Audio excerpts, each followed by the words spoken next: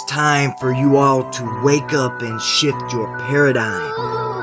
This world is the kingdom of darkness, and we are living in its last days. It won't be long before the day of the Lord will come like a thief in the night. The heavens shall pass away with a great noise, and the elements will melt with fervent heat, and the earth and everything therein shall be burnt up. The Luciferian elite have been setting up the New World Order, and now they've established the globalist beast system for the rise of that wicked one and revealing of the man of sin who comes after the workings of Satan. Don't take my word for it. Read the Bible, and you'll know that perilous times shall come in the last days. And we are in the last days.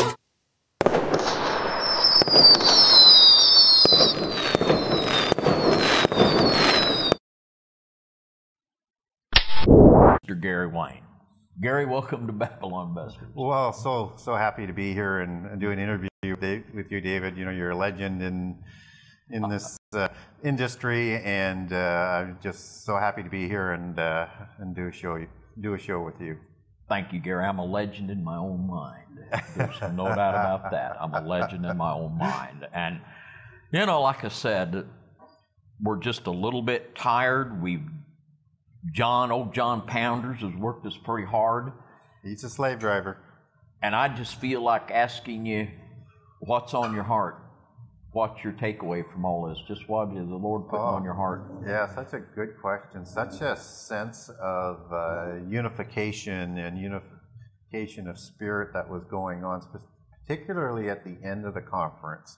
And, you know, all the different types of conversations and things were just kind of really brought together. And so to witness that and just raises your spirit and, you know, gives you hope that, you know, there's a real awakening that maybe is going to actually start beginning in Evansville, is what was discussed. So, I mean, I found that absolutely heartwarming, and I was very proud and fortunate and humbled to be part of. So I'm not sure I was worthy enough to be in that room with the rest of those such terrific Christians, but...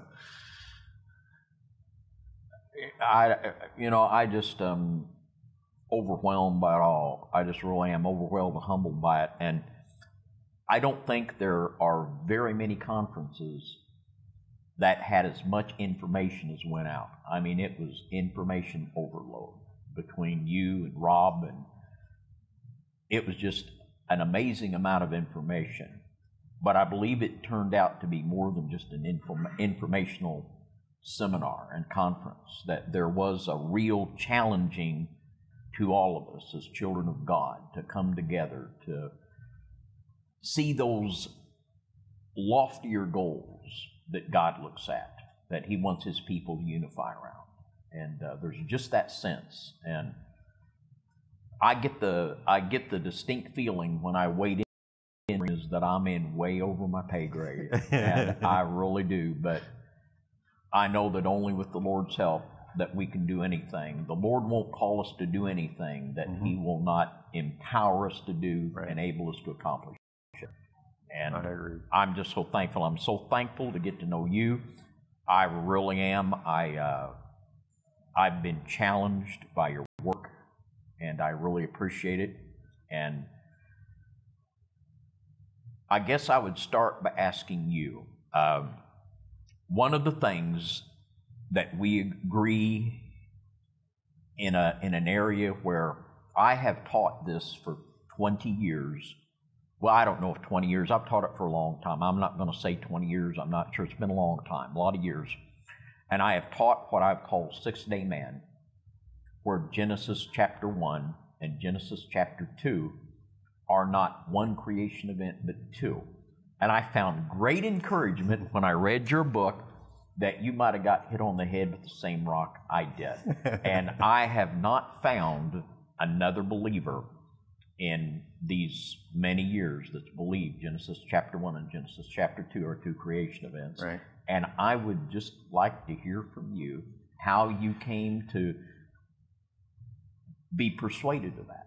Well, I think with everything that I do in my approach the approach that I have in my book is I try to ask critical questions, and I try and make good secondary critical questions thereafter, and I try and make sense of things so that it makes sense to me. And I firmly believe in the Word of God, and I firmly believe in the Bible, and I do not believe the Bible is in contradiction.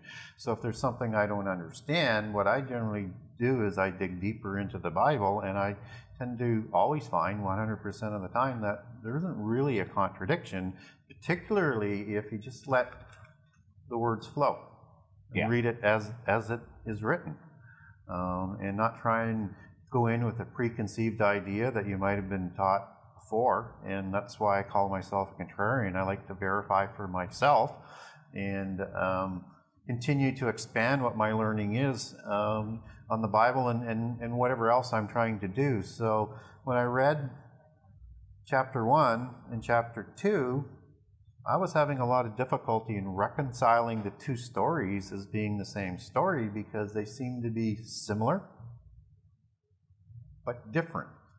And I also believe in a concept that what the Bible does, so I'm careful of it before I start to go down this road, is that whether it's the four Gospels, for example, when we're talking about Jesus, is they have different stories, right?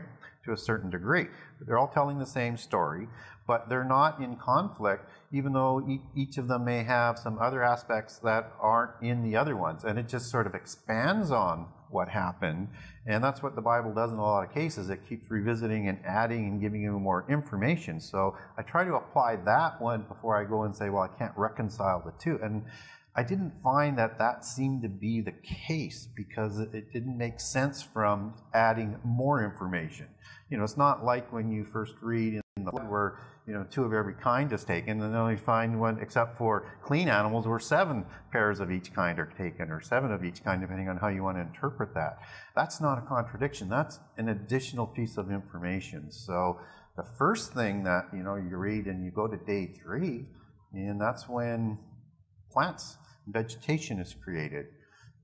And then in day 6, of course, humankind. And in Genesis 2, in the Eden account, you're talking about Adam being created before this vegetation that precedes about Adam being created, right? There's a different order. There's a different order. There's a different order. That's kind of interesting, and it's also enlightening in the way that wording is done, but it's different than Genesis 1.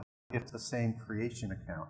What I liked about Genesis 2 was, you know, it talks in a very specific language. That's one thing I really like about the Bible. It's very accurate and particular, and discriminates with the type of words that it's used, because it isn't in error. And when it talks about the vegetation, the 2 types of vegetation it's talking about is the shrub of the field and the grass of the field, paraphrasing correctly, and that these weren't created yet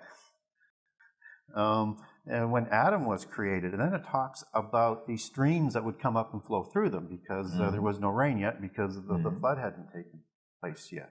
Yeah. Okay, well, this is obviously talking to me about an agrarian society, right?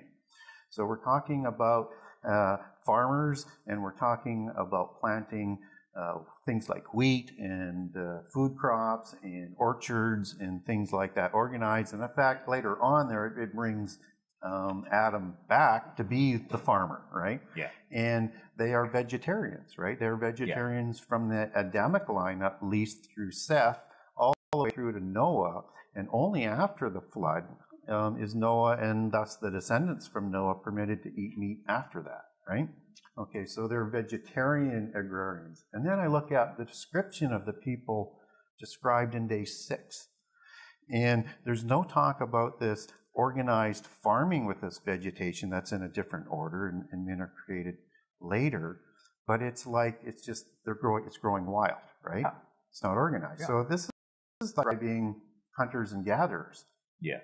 And I know there's some push and pull back on, did they hunt meat based on how it's worked? You go a little bit further in terms of how the food is provided. But if you go back and look at when the Bible was written, that they didn't have these verse numbers. Everything was together. Yeah. And then looked at, and this is for food for you, and you have the vegetation and the animals, Yeah. you could look at that and say they are hunters and gatherers. Yeah. And the Adamites were agrarians, and that's why I call them the agrarians of Genesis in my book, because they started this civilization of agrarians, and that's where Cain learned that and then exported it to, which is also kind of problematic in the Genesis account if we don't have two different creations, but I'm getting a little bit ahead of myself. And then I had another problem with the creation of male and female. They were created at the same time, which is different than in the Eden account. And seemingly male and female created he, them. Plural. Them, in multiples, and told to increase and multiply and spread out through the earth. And of course, that's not what is done with Adam at the beginning. Right. And we don't hear about that fruitful and multiply till later on in the Adamic line. Yeah. Now, one of the big problems I've always had, and a lot of people have thought about this, you know, where did Cain get his wife? And, you know, they'll say, well, he is the Lord, he doesn't change, incest is wrong, where did Cain get his wife? He had sex with his sister. Yes. You know, just doesn't come out right. Yeah. And the way the Lord set it up on the sixth day, male and female created he them, he allowed the human race to procreate without incest. Yes. And that allowed Cain also to marry a sixth-day woman, if you will. Absolutely. And that's what I would call a sixth-day man. Yes. And I have begun to wonder if perhaps the Neanderthals were sixth-day men. Well, that's I've thought about that as well, and it certainly is a possibility. Were they as evolved? Were they identical to us, or were they not? Right? And I think there's a hidden history about Neanderthals that hasn't been properly explored, from when they existed, what happened to them, and where they were located. And I believe they were located all around the world, and I think we're starting to see some indications of that, not just the ones that are in France, which are the typical ones. But I think if all the information does come out, I think they're going to find down the road, if they release it, that's a big if in a lot of cases, that they were in a lot more regions than just Europe. So it could very possibly be. Or maybe there were also 4 races of the people of day 6, right? Yeah. And we don't know that as well. And again, we don't know who the wives were that went on the ark, and maybe some of those wives were picked from the races of the people that were in day 6 as well. Some people think there was a little funky DNA on the ark. Yeah. I won't mention any names. Yeah. But I had never considered this until we were having a Bible study one night, and there was a good brother from from Ohio County, Kentucky, and he put forth this proposition to me. And I said, nah, can't be. And he just kept coming back, and his name is George Moore. Hi, Brother George, if you're ever see this, hey, you're to blame for my trek here, as you well know. But the more I looked at it, the more I could not deny, and I think you're like me in this way, that if you believe the Bible teaches something, you'll go with that no matter who thinks what. Yeah, exactly. And if I look at where does this wife of Cain come from? And people say, well, it's a daughter of Adam and Eve, and of course you have the incest issue as well that you had brought up. But you read in Genesis 5, I think, on the account of Adam, and another accounting, there's some very strange wording in there. I'm not going to spend time on that right now, but when we look at when Seth was born, it's 130 years later, and then it says Adam and Eve had other daughters and sons, or sons and daughters, just as it says that again with Seth after Enosh was born, if I've got the order right here. Yeah. And so it seems that that's a long time. So, I mean, but we don't know at what point in time Cain left, or was forced to leave to go to Nod. But when he goes to Nod, does he go back and get, or does he take at the same time? It doesn't seem to say. It seems like he has a wife that's in the Nod area, as opposed to going back and getting a wife that may not even be there. And yet, what's even more odd is he's building cities. For who? Yeah. Cain got him one of them 6-day women, one of them 6-day Nod women. Yeah. And cities with walls, if you get into some of the other histories that we record. And that makes perfect sense. Yeah. And for some of you listening that think that we might have been dropped on our head as a child. Just consider this. But well, I've heard a mom tell stories. I'm suspicious of that too. But look at the order.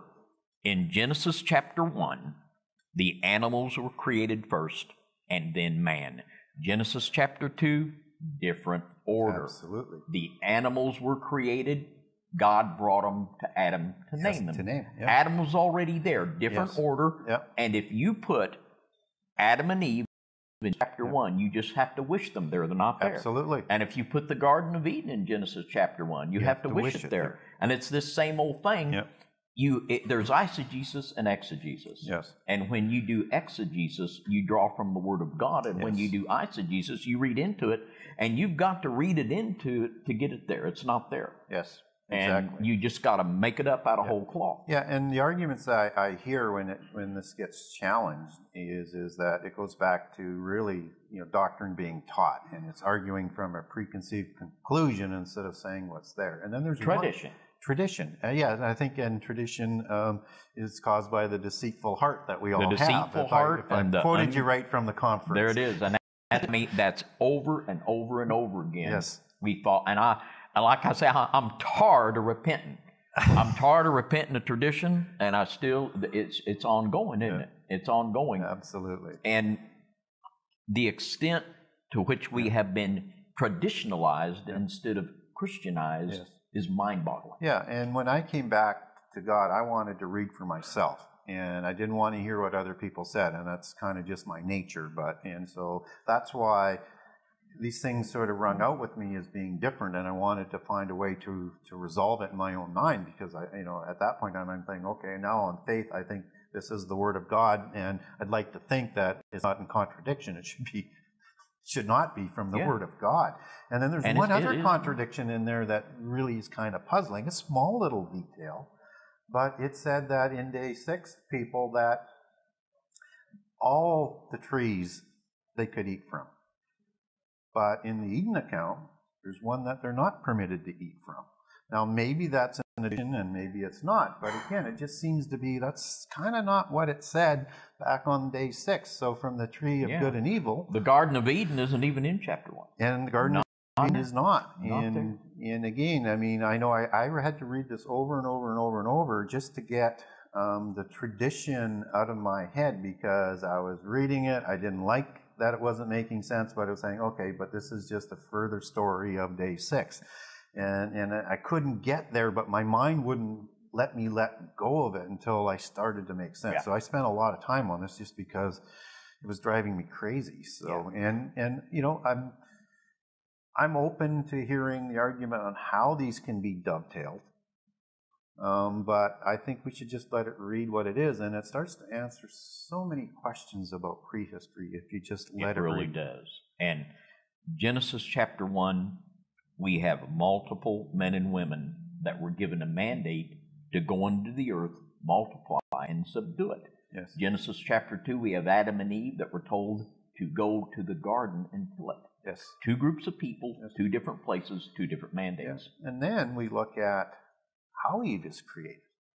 Well, not created at the same time and not in plural, but now from a rib, and we're talking about an expansion of, like DNA multiplication or however you want to do it. I'm not a scientist, but what I do know is that is a totally unique individual made from source for a specific reason to be our partner, right? Yeah. And that's not what day 6 is telling us. That's not telling me that. It's not that personal. It's not that one source. It's not for a specific sort of new man, to call it that, if this is true. A new man, not in the polytheist Nazi understanding, but the new man that is brought in, that is going to be the seed that is going to permit humankind to be raised above angels. Yeah. And then the other thing that I look at in terms of day 6 in the garden is we don't know what the time frame is now between then and when Adam was brought on. It could be hundreds of thousands of years. It could be a year. We're not told. Don't know. We don't know when. And that sort of frees us up, that if we talk about the lineage of Adam as being 6,000 years, okay, fine. It's 6,000 years. It doesn't mean anything more than that. and time before that. Yeah. Now here, I'm going to feel frisky. I'm going to read a scripture. Oh, my goodness. Roll out old King Jimmy here and read a scripture. All right. Now here's the conclusion I come to. Genesis 6:1. And it came to pass when men began to multiply on the face of the earth. When was that? Day 6. Perfect language, perfect symmetry. That's when men begin to multiply. Then, just like it says, the sons of God saw the daughters of men that they were fair. And I believe, just from what it says, that when they were created on day 6, male and female, that when those daughters were old enough, that was the first incursion of fallen angels. And then I believe the second... Back up. So you're saying a first incursion on day 6? Yes, okay. Right there, because that's what it says. It says when men begin to multiply, that's when it happened. And they begin to multiply on day 6. Therefore, I just simply believe that when those day 6 people, when those daughters were fair game, that was the first defection of fallen angels. And I believe that this was the rebellion of Lucifer. Okay. And as we saw in Lucifer, of course, he was a breeder. And it says that he shook the nations. And here again, what nations? You know, and at the time, of course, it's past tense, which didst weaken the nations. Yes.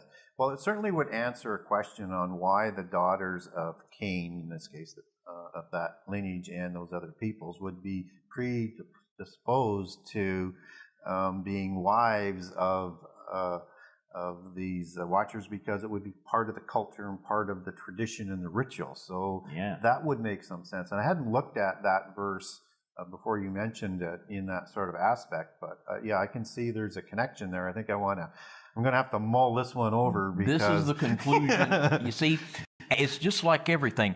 Once you realize that Genesis chapter 1 and chapter 2, that there are 2 creation events instead of 1, everything you look at, of course, you got a new lens to look at it through. And then I believe there was that second incursion, which was Enoch chapter 6, and the days of Jared, 200 come down. And now that Skiba fellows got me convinced that was it, that there was another incursion. There wasn't another one after that. And that's where I'm at with it right now. And I have tweaked this. You know, I mean, we're Star Trekking here, because there's no book you can pull down to read about this stuff. You just gotta kind of keep pecking at it, and then you think you got it all, and then, here's something else. And I've been tweaking on this and studying it a long time, and it's just marvelous, the depth of God's Word, how much we can know by just looking at Scripture, the answers to ancient civil. It just amazes me what God puts in His Word. And just to sort of add to what you're saying, because there's I said there's some odd language in Genesis 5, and this may throw a little bit more support to what you're saying as I think this through. So when you talk about the birth of Seth, and he's born in the likeness of Adam, right? Why would it say that? Why is there this pointing out that he had to look like Adam? What's that all about? Is it suggesting there's something different either about Cain or about the people of day 6? Like, why does the Bible and the writers feel it important to point that out? If he's the son of Adam and Eve, he should be like Adam, right? That would follow. That would be, and so it's a redundant, and the Bible doesn't work that way. There's something God doesn't mince words, does He? Yeah, there's something important to that. And I'm not going down the serpent seed line from the descendant of Cain. I'm just saying there's something going on here that it was felt necessary to say that about Seth, that he looked like his father Adam. Yeah.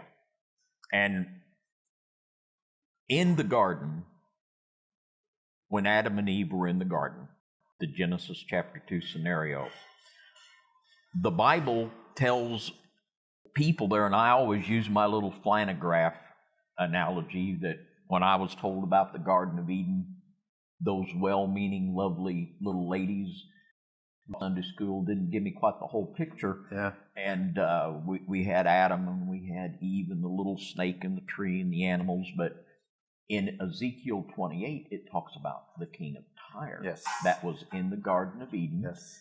And I got to believe that he was in the Garden of Eden. And in Ezekiel 31, it talks about the Assyrian that was in the Garden of Eden. And it tells about the judgment scenario, where that he was driven out. The same language used of Adam, that they were driven. And it talks about, you can see there in Ezekiel 31, that there was a flood.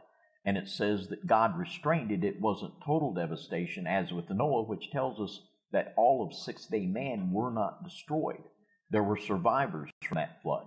And my concept right now, is the best that I can understand it, that at the time, I believe at the time that Adam and Eve fell, that not only Adam, but the Assyrian and the king of Tyre were driven out. God brought a horrific judgment, but not total.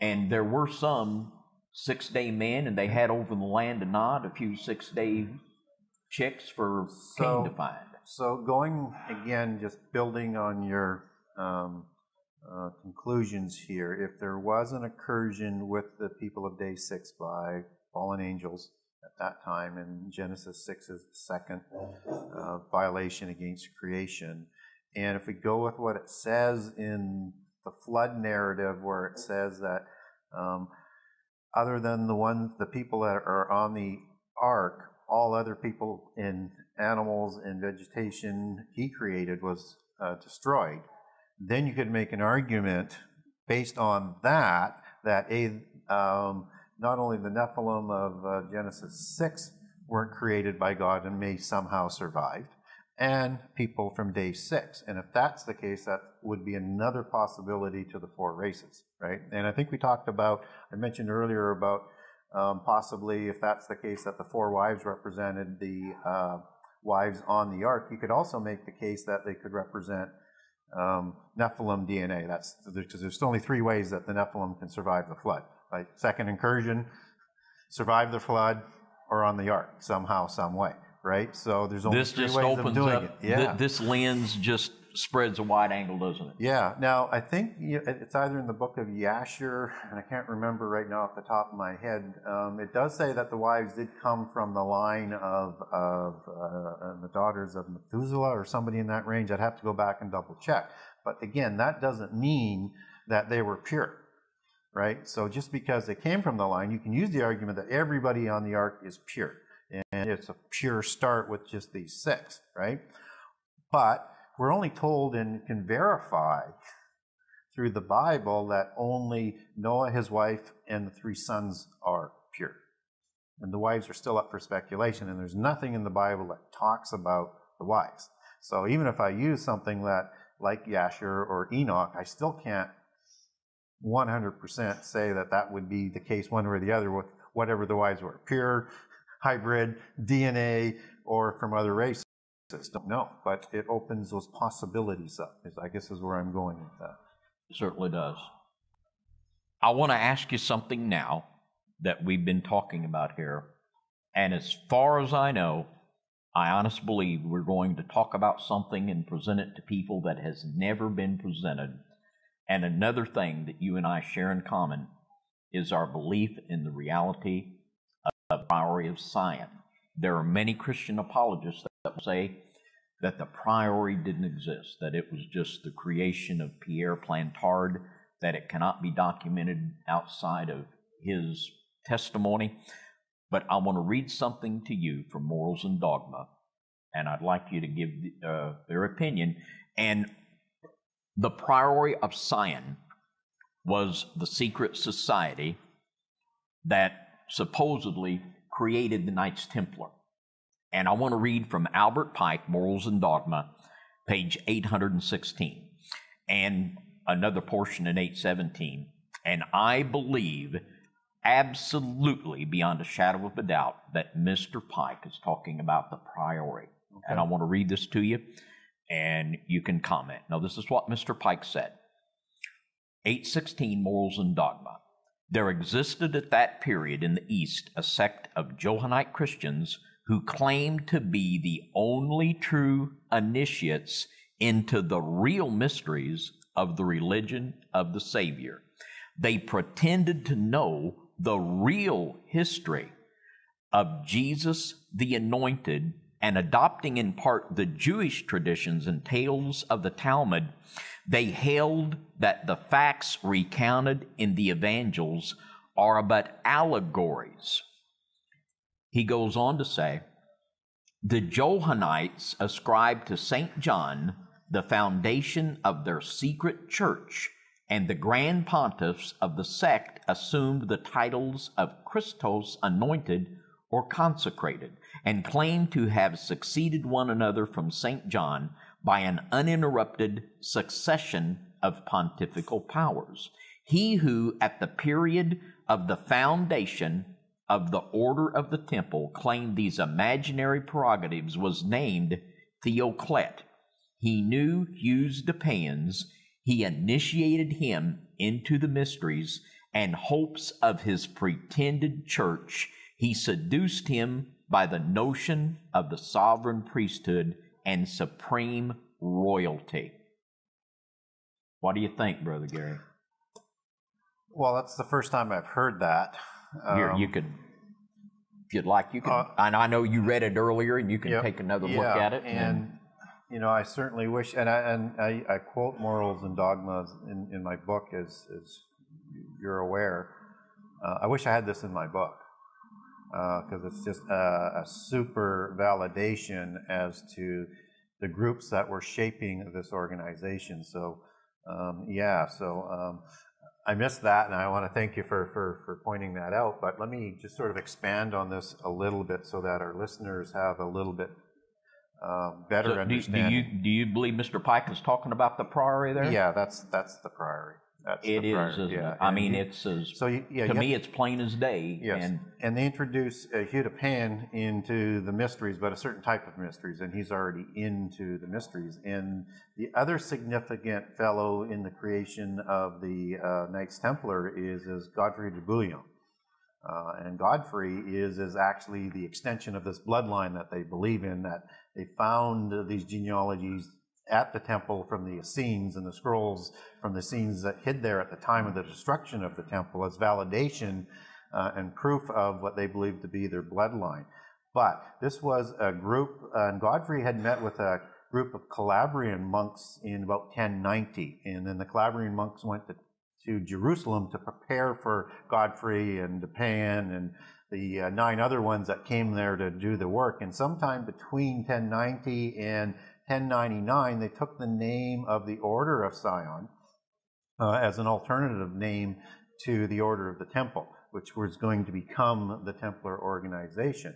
And so this was made up of a group of mystic underground conclaves that were hidden within the one Catholic Church, or the Universal Church of Christianity of that time, as moles and secret organizations. And so you have the Johannite Brothers, which is a significant ones, also that were kind of a mix of the Nazarenes, which is kind of the same type of sect coming out of the same time at the time of Simon the Magus, which they would have recognized as one of those leaders that you were referring to. And that's one of the reasons why Simon the Magus is also in the Bible.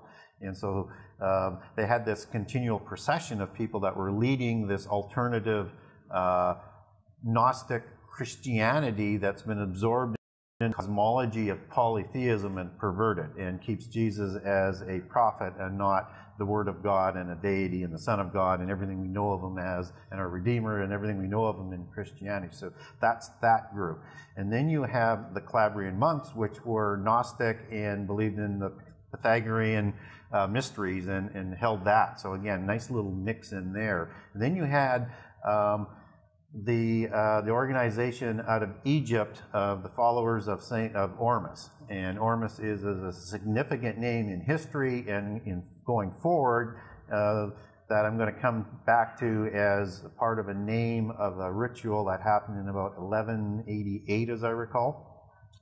And so you have all of that coming together with the descendants of the Merovingians to substantiate their bloodline, to form this rouge of an order as a guise to go dig in the temple. And as I said, they called themselves as an alternative name, at least according to Stephen Sora, and I think there's a couple other references, and I think, if my memory right, from Albert Mackey, he will also name the Order of the Temple as well, sort of bringing this together, which would make some sense in the history of Freemasonry. Now, this is something that I never picked up on before talking with you, that Mackey in his history talked about an order of the temple before there was an order of the temple. Yes. So who's Mackey talking about? Yeah, he's talking about this Order of the Red Cross that goes all the way back and was reconstituted at the time of Constantine, but actually goes back to these builder guilds, right?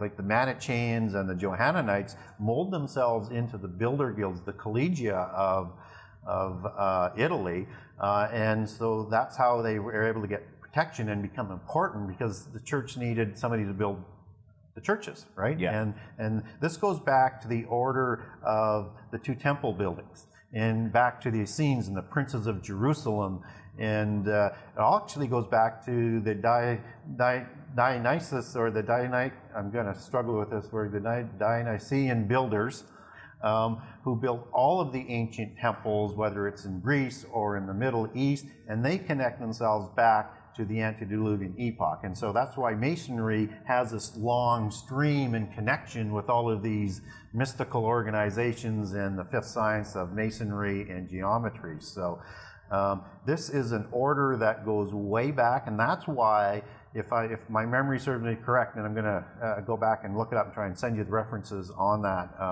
as it refers to the Templars. And I know there's some versions online, but they don't have the whole book of the history of Freemasonry that Albert Mackey put out. So it's important to have the original on this one. Yeah, it is. Yeah. And what's interesting is that what people don't understand is after 1188, or before 1188, you don't have a list of the Grand Masters of the Priory of Sion. And this is according to what is supposedly the forged documents of Plantard, who also has a name that's connected to the Sinclairs. Plantard is a St. Clair, which is, St. Clair was one of the founding Templars, which most people don't know. Yeah. So as when there's 9, there's actually 11. Yeah. And part of this whole enclave, that they're not part of it, but it's the Cistercian monks, which are Gnostic and developed the 7 liberal arts as well, and the Benedictine nuns. And there were 2 Cistercian knights or monks that were also part of the original founders of the Knights Templar. So this thing is just ripe with Gnosticism and polytheism and secret societies and moles in the church. So there's an event that happens in 1188 in their belief and in their writings that was called the cutting of the elm. And that's because what happened is the Priory of Sion felt the Templars had lost their way. They were more interested in greed and wealth and banking and all the things that they were growing fabulously wealthy on, and they created the banking system for us, and that's another rabbit hole to go down to on maybe another show. And so they split, and they called it the cutting of the elm at Geezer's Castle. At Geezer's Castle, and the Geezers are all part of the Priory of Sion and the Rex Deus bloodlines, and all connect back to the Templars as well. And Sinclair's marrying into them. I'm going to finish this up very quickly. Okay. Yeah, Gary, you notice? Look at all these wonderful people. They're waving their hands like birds and stuff. I think they want us to wrap this up. So let's wrap it up for us. Wrap it up. Wrap it up. And the elm tree in French is called orme, and that connects back to Ormus and this sort of Gnostic ritual. And so therefore, if you want to see the Grand Masters of the Priory of Sion go back further into history, those are the Grand Masters of the Templars, because they were one organization at that time and were brought together at that one time to do the agenda that they had created, which would include creating a universal religion and world government even back at that time. But because they split in 1188, they have different Grand Masters, right? So if you want to follow the Grand Masters after that, on the split after the fall of the Templars, then you got to go into Scottish Freemasonry and pick things up from there. But then again, that's a whole different story. But I think I just kind of wrapped and pulled things together there for you at the end. I think you did too. Thank you. Gary, we could just keep talking. We could. We just keep talking. We'll have to do it again, and we'll be talking soon. And and you can see how passionate I get. I get so wound yeah, up, well, it's time to get excited passionate. when we It's talk time to about get these passionate, things. and we just want to thank everyone that's tuning into Babylon Busters. This is what you can expect. We're going to challenge.